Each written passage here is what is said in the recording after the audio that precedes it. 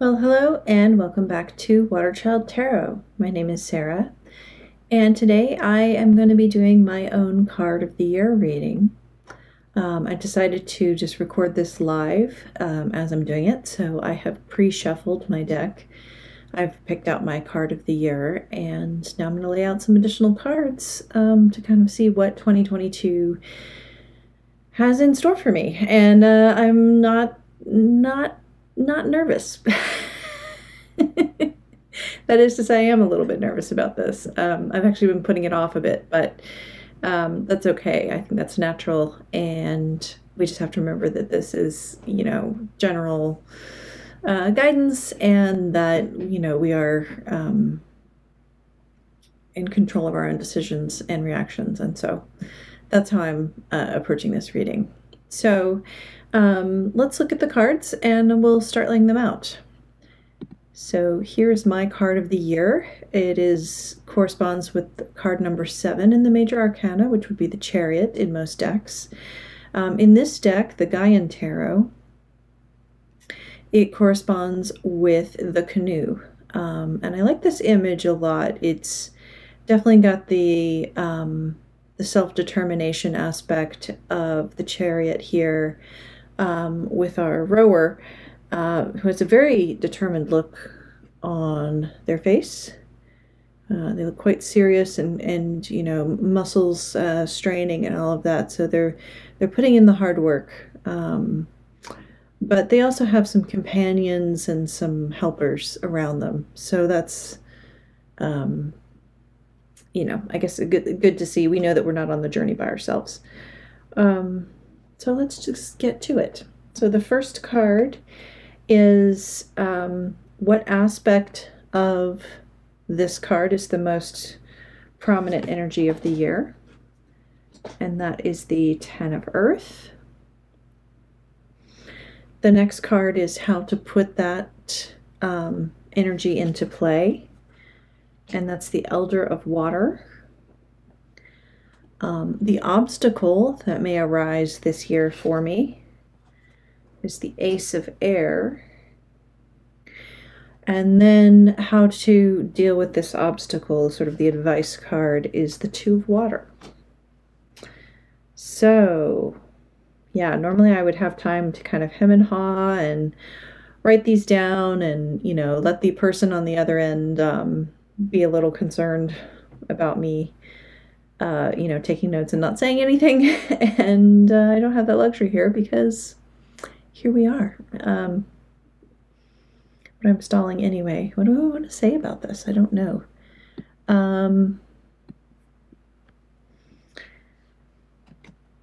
It's really, these two cards are kind of throwing me for a loop because the Ten of Earth, to me, would be about a completion, and maybe it is. Maybe it's I've completed something in my life and I'm moving forward to the next thing. I can't help myself, but this was a card that came up in a reading that I did for a friend recently, and it was really about her coming out of her hermit year. And so even though I don't feel like I am coming out of a hermit year myself, that's not the energy that I had last year, really, but what this does point to is starting a new, going down a new path, and that certainly ties in with Buddhist studies. We talk about the Dharma as a path to enlightenment. That's the metaphor.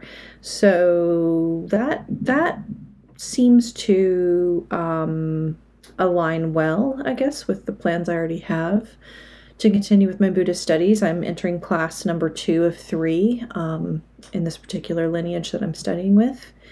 And it's a real meat and potatoes kind of class. So it's going to take a lot of energy, a lot of stamina, to continue on with this. So that's interesting, that the cards kind of agree with me in that sense.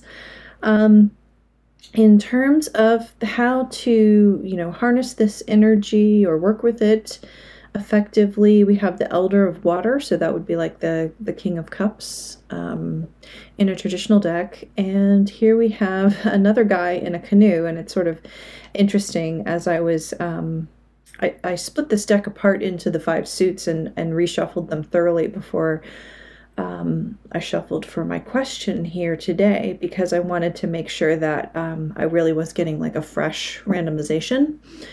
And I was looking at these two cards and another one that has a man with water in it. And I thought, wow, this is kind of like their life path. This is them as a younger person. Here they are as an older, mature person. So the imagery here is really striking to me. And also just the fact that they're both in a boat. This guy's in a canoe and he looks very, he's physically straining, and he's in a rowboat. Or he's in a canoe rather, and then this guy's in a rowboat and he's sort of languidly floating along on this lake. And I can't even tell if he's actively rowing or if he's just kind of hanging out holding the oars. So maybe that's a cue not to go balls to the wall here, maybe to just let it happen, still be in the vehicle, still be on the water, but use some wisdom, some inner wisdom and some emotional intelligence, which I definitely feel like is something that I've been cultivating more of, or at least trying to get in touch with my more emotional side. I tend, especially in areas of life like my work, to just be very pragmatic and very analytical. And sometimes we do need to be more in touch with our feelings in order to move forward on things. So, and certainly, explorations of Buddhism brings up tons of emotions, lots of stuff coming up from the depths. And, we have to be prepared to work with that as part of our studies. So that's an interesting tie-in.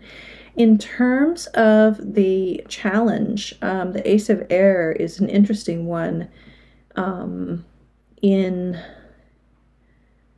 a challenge position in this context. So we think about aces as being gifts, as being opportunities, but maybe it's about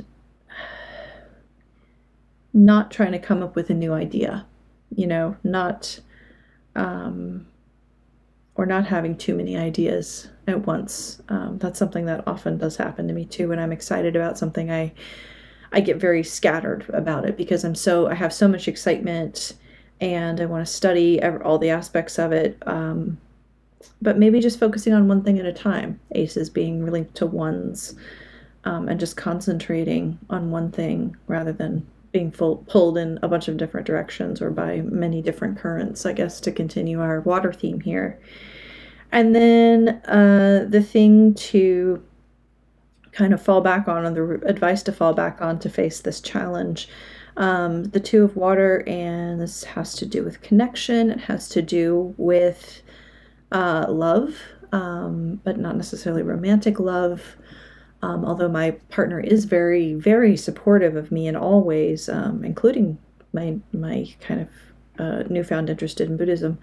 But I also see this as kind of working with myself, my inner self, kind of forming a partnership with myself to continue on this path, and possibly even forming a partnership with community. I did have someone from my Buddhist studies class come over and visit in person the other day. She just happens to live in Vermont as well, and I thought that was, just a fortunate circumstance that I wanted to enjoy. And so we had a great visit, a great conversation. And so maybe, again, keeping in mind that personal connection as I go through this path, we're not alone. I'm not doing it on my own. I'm doing it in community with other people, and there's support there. There's mutual aid there to do it. So, wow, fascinating. I had all kinds of maybe preconceived notions or ideas, or maybe even hopes of what I wanted this reading to be, and it was very different than what I imagined it would be, but it was also really good. So I feel happy about this, and I feel like this is definitely something that I can I'll make a copy of these and keep them in my journal this year, and just sort of keep them in mind as I work through my year.